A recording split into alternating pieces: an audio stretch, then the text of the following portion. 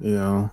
So how'd you I guess decide that, hey, I'm gonna start my own agency? Well, I mean, what made you want to go in that direction? Because there's some people that they got the cushy corporate job, and they be like, man, I'm making 6 figures, 7 figures. I'd rather just stay here. I have no stress. I don't have to worry about employees. So what made you want to go that route?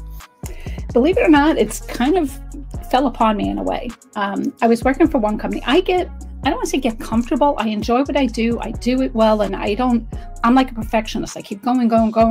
So I was at a company for 16 years. Like I said, worked my way up the corporate ladder, was doing really well, loved what I did. And I was pretty much handling a lot of work that back in the day you had teams of people, yet it always falls on one person, but it was fine. I loved doing it.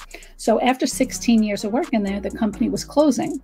And now it's like, wow. Like now it's kind of crazy because I'm like 16 years. Do I even remember how to go on a job interview? Like now I'm, So anyway, I wound up going to another company, and it was a company who offered one service that we didn't offer. And we said, okay, well, maybe I can join forces and make this a full service agency.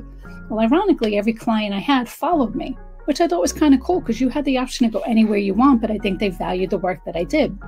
So they followed me over there, and the tricky part was I couldn't, even though I had planned to make this a full service agency by doing what I did, I was very separate from what that company did. And they got the majority of their clients from the IR departments of their clients. So I couldn't say what it is I even did. So I basically was there, but I had nothing really to do with that company. I just kind of held up an office, and that was fine. So after about 2 years, I wound up working from home because they needed the office space. So that's when I started doing the remote thing ages ago. After 6 years, that company was closing. So now I was like, so now I'm going to have to go get another job now or move. They were basically selling their company.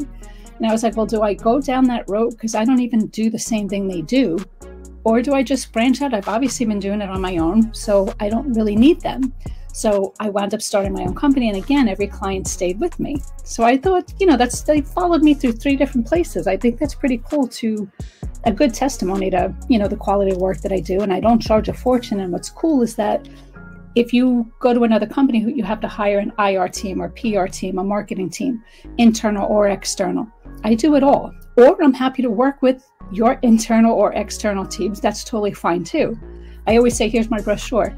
Tell me what you need and I'll get it done. Whether you need it all, cool. If not, but at the end of the day, if you get it all, you're basically only paying the one price as opposed to hiring 3 different firms.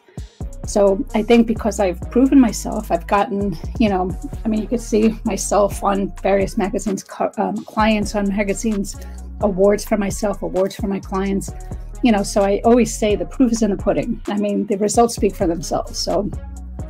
Yeah, I agree with that 100%. I saw you you're on plenty covers on your website and everything. But yeah, I've had a similar experience. I work with this company, and the feds shut them down. They just had they canceled it all.